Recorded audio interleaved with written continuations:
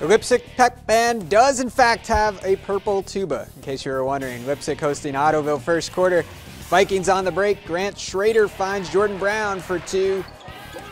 And it's Brown again, this time nailing the jumper. 4-0 Leipsic leading. But Ottoville comes back. Kyle Bendeley, the offensive rebound, and puts it home. Now a little defense. Bendeley defending the basket with a left-handed swat.